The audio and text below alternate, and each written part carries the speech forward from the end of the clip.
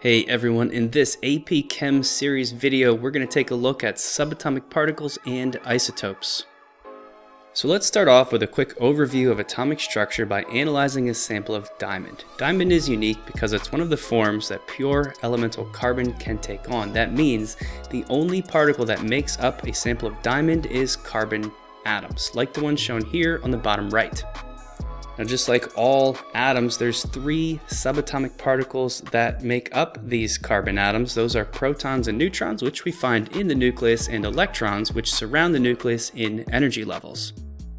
The protons and neutrons are the heavy parts of the atom, and they have equal masses at 1 AMU, or atomic mass unit each, whereas the electrons are so insanely light and small that we say they have approximately no mass whatsoever.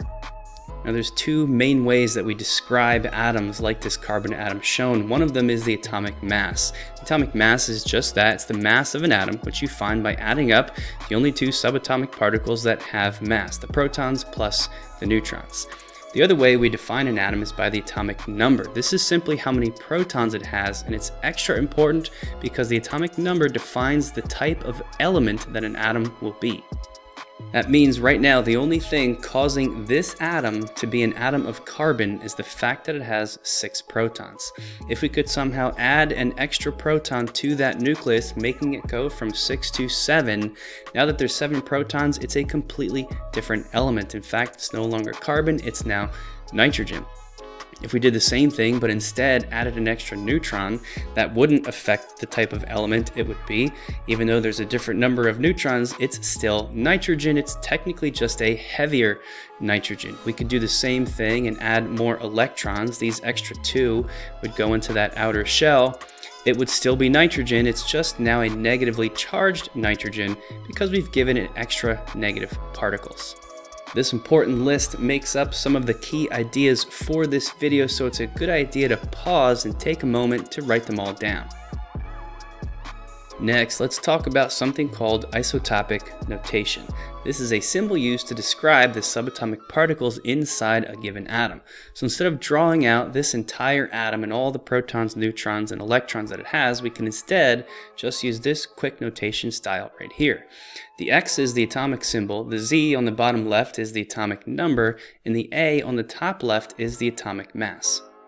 So if we were to apply this notation style to the carbon atom shown, I'd start off with a capital C because that's the element symbol for carbon.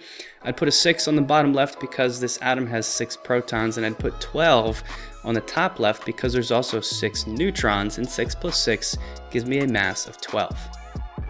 We use this notation style a lot in chemistry, and it's another key idea for the video. Make sure you pause and write it down. So with that, we're finally in a good place to talk about isotopes. Let's take a look at these 3 different carbon atoms I've selected here. The first one is carbon with a mass of 12.